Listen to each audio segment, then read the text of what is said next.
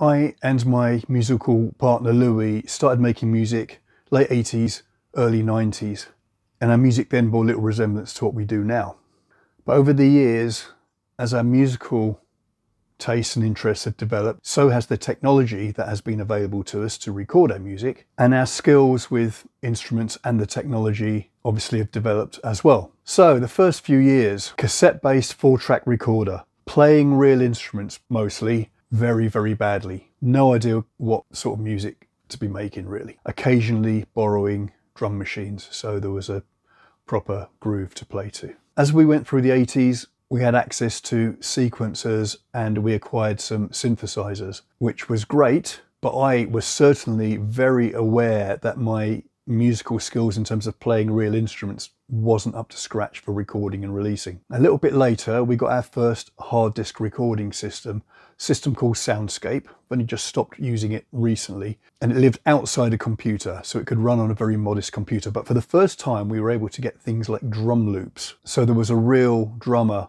playing a groove that we could then either play instruments over the top of or sequence parts, synthesizer parts. During that entire period, our musical tastes developed incredibly, and our interest in music from the Indian subcontinent, the Middle East, Central Asia, a little bit the Far East, totally came into our music. And in one sense, it kind of threw me back to square one.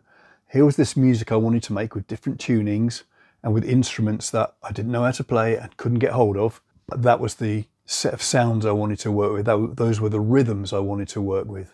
And there is so much you can do with synthesizers and samplers to program things and approximate that kind of thing. So the next thing we did was finding sample CDs, as they would have been originally, and more recently sample sets that you download, where a real musician from wherever has played a bunch of grooves or melodic phrases in particular rhythms or particular scales or modes or tuning systems.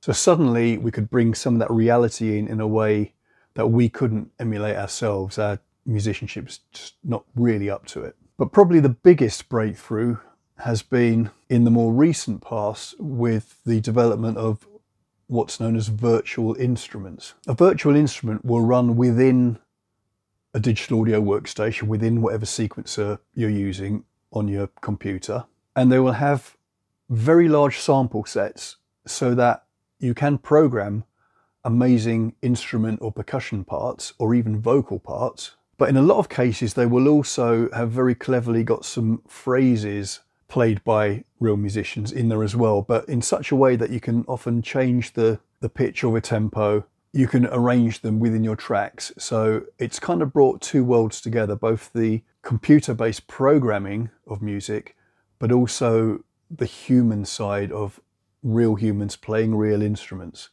with all the subtleties of timing and phrasing and push and pull that you find within a well-played instrument line.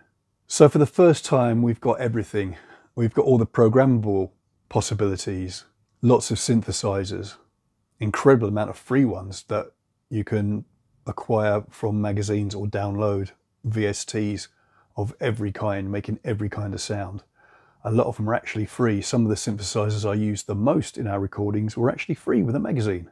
I've now got amazing options in terms of percussion, everything from across the Middle East and the Far East, lots of medieval percussion, stringed instruments.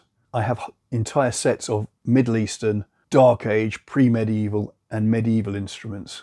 So for the first time ever, I can actually realize some of the ideas that I've got. Also, the years have gone by and our musical skills have developed and improved. Louis is a very competent bass player. My guitar playing has come on, although I have little or no interest in guitar music. However, I do have various other stringed instruments now. I've got a room full of percussion instruments here that I've gathered over the years in my travels. But because my playing skills are still not quite up to the standard that I want in our tracks, I will sometimes play parts or play individual hits on the percussion instruments, and then I will program parts in the sequencer. But it's great because they're actually my own drums, my own sounds. Nobody else has exactly those sounds. But a combination of those and some of the played parts from the virtual instruments means suddenly I've got incredible percussion lines that are human, that have some emotion in them, but that often include my own drums.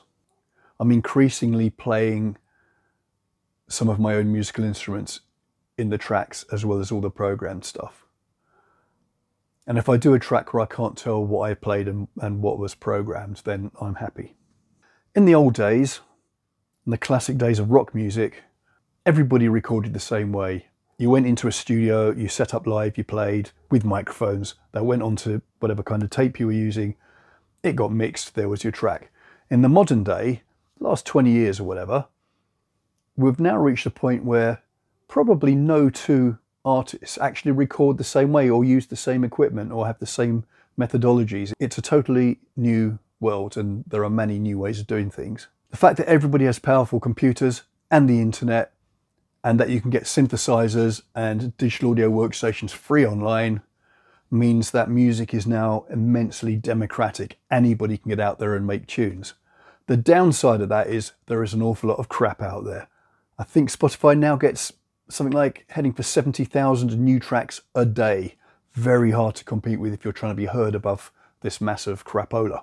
However, the good side is that if you've got ideas and some creativity, you now can make music in a way that when I was first starting out 40 years ago or whatever, you couldn't. In those days, the only way to make music was to get a record deal, which was impossible then and pointless now. It's a different world now. Things are, in one sense, much, much better, but paradoxically, you're up against a lot more opposition when it comes to trying to get heard.